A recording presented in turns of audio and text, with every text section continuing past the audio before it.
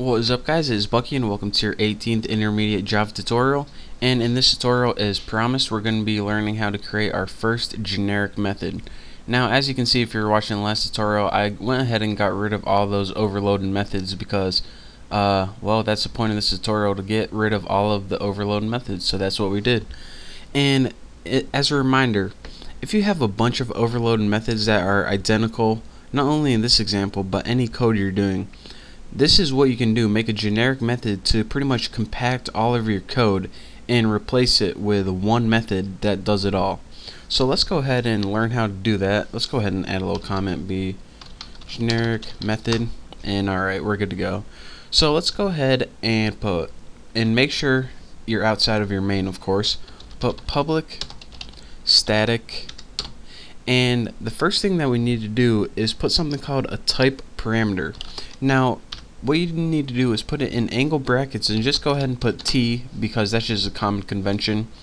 And now, instead of like integer data or character data, it's going to view this data as a generic form of data called T.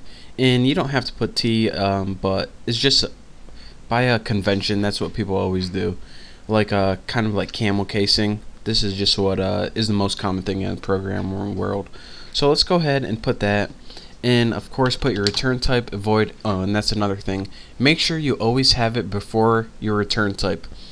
If you don't have this, then it's going to first of all cause a syntax error, and your compiler won't understand later on when it's looking at this generic code what the heck it is. So that's why you need it right there.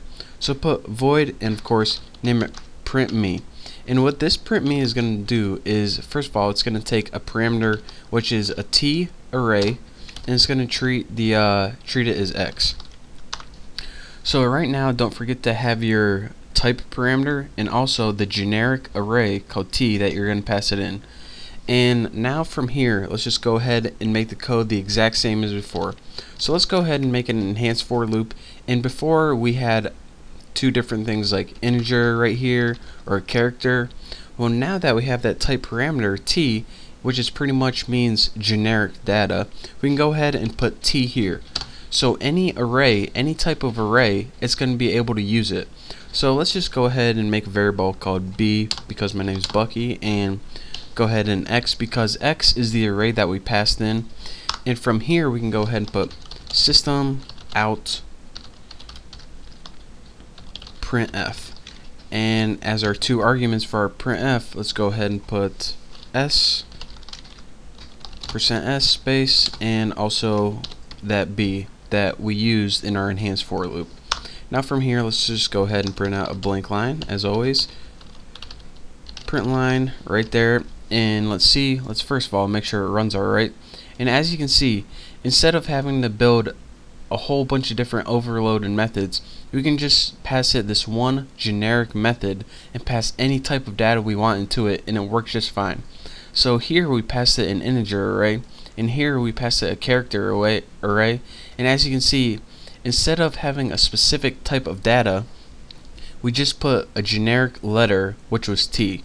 So here's how it works.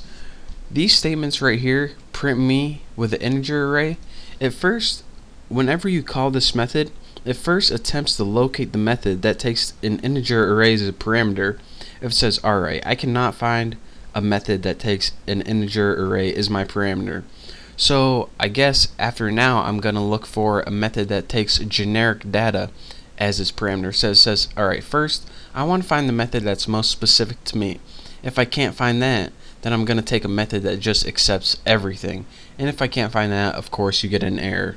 So if you have an overload method and then a generic method, it's going to call the overloaded method specific to the type of data first, and generic method is of course just what I showed you. So that's the point of a generic method, and that's the power of it, pretty much being able to take any type of data and doing the same thing no matter what the type of data is. And as you can see, instead of like 18 different types of data, it's just one condensed method. So that's all for this tutorial. In the next tutorial, we're going to be going over probably some more generic methods and eventually generic classes. So thank you guys for watching. Don't forget to subscribe, and I'll see you guys next time.